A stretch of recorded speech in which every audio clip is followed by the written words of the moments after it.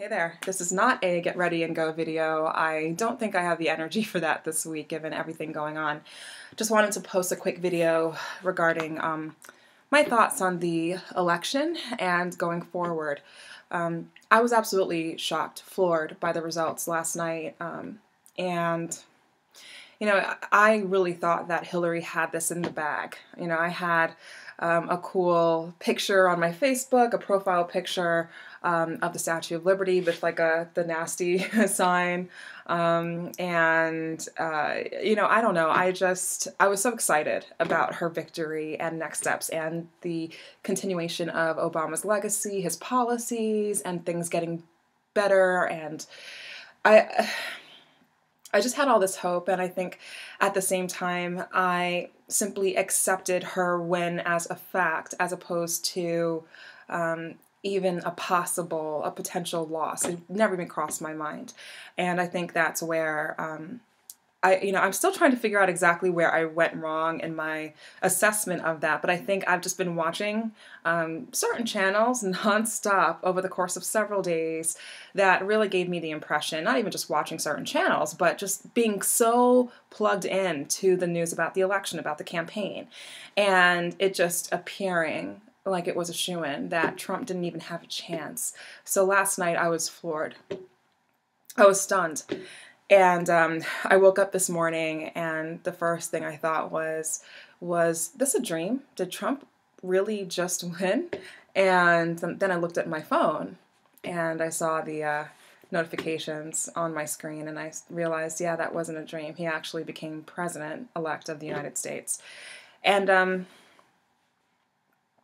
I'm still processing all of this because this is a lot to take in. I mean, President Obama is just so amazing. His family, just the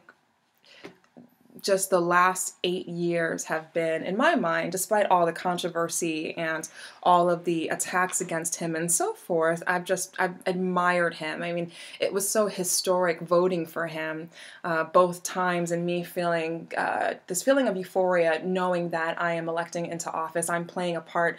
I'm contributing towards history. And to a large degree, I felt the exact same way voting for Hillary Clinton. It felt amazing. There was this rush that I felt when I filled in my ballot, and now I'm kind of stuck in the processing phase.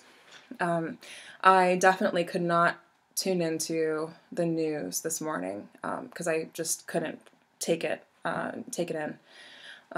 It was just, I was still in a shock zone, and I just wanted to get out, go to work, and proceed with my day. And then, of course, I thought I was okay, like sometime around lunch, in terms of looking at things on Facebook and seeing what my friends were saying and looking at various news sources, and it all came back to me. All of that shock, all of the frustration, etc., it all started hitting me again on different levels. And then, to a large degree, a lot of us who were pro-Hillary or maybe anti-Trump, whatever, a lot of us are taking the results of the election very personally for various reasons. And without going into detail as to, all the various ways, and I'm sure many videos will be loaded to YouTube on the various ways people will feel directly impacted by the results of the election, whether it be perhaps the potential loss of health care, impact on women's rights, or perhaps impact on racial relations, cultural relations, immigration. I mean, the list goes on. And it's very easy to see the world coming to an end. But I think that the doomsday mindset after the results of the election and continuing with that mindset is probably the worst things to do. Because even though you, let's say hypothetically, if you were pro-Hillary, are pro-Hillary, and you're very scared about what's happening or what happened, and to some degree perhaps you have some fear about what's going to happen and how you're going to be negatively impacted, your friends, your family, you really have to just take a deep breath and pause.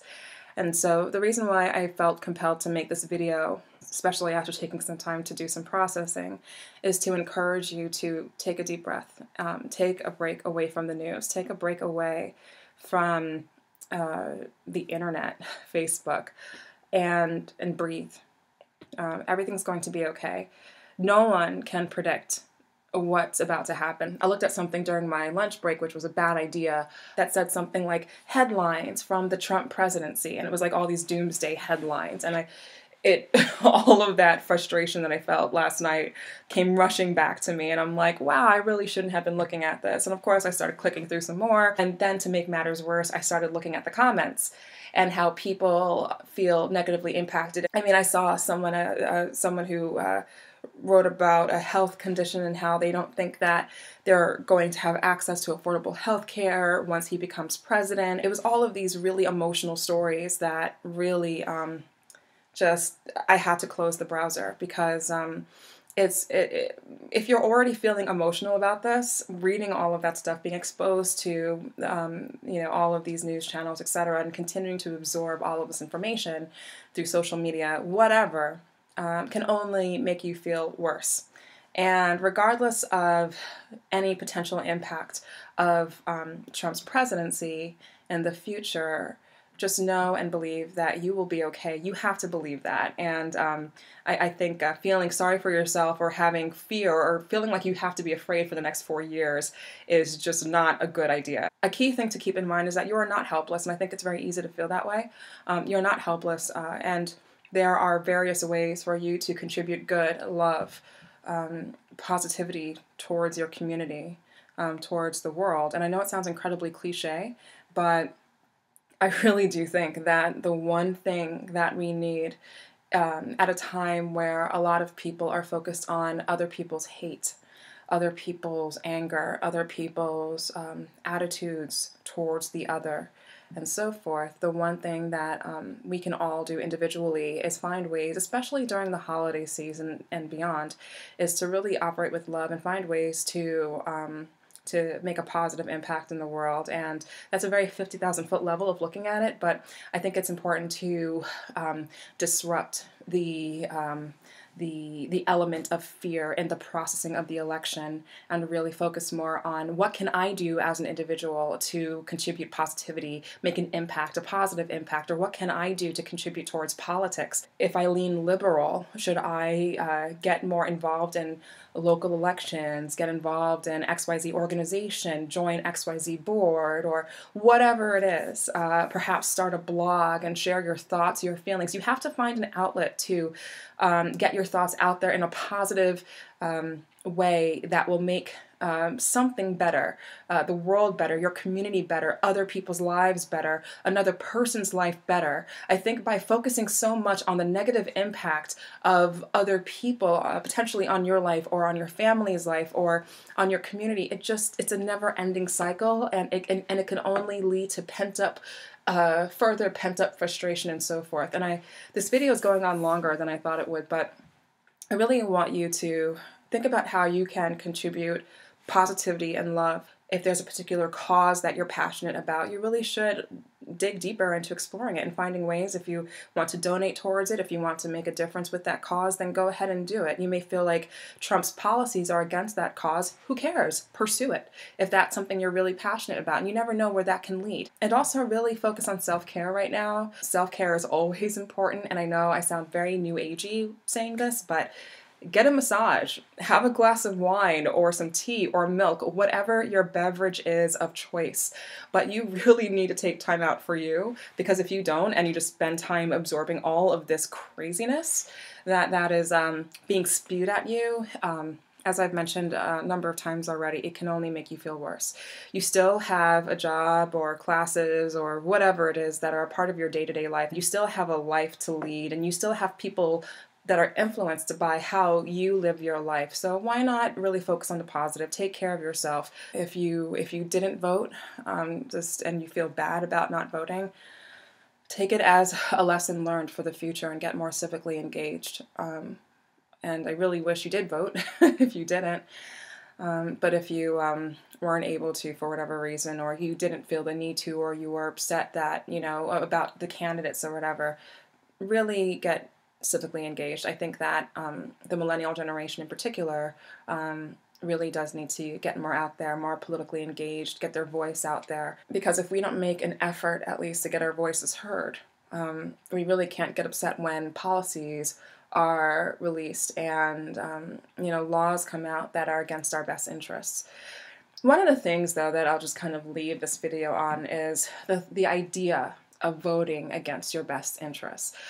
I think that, and I'm trying to be careful how I put this, but I really do think that oftentimes when we do vote, we get all caught up in the hype of what other people tell us about a candidate or what the media says, a particular channel says about a candidate.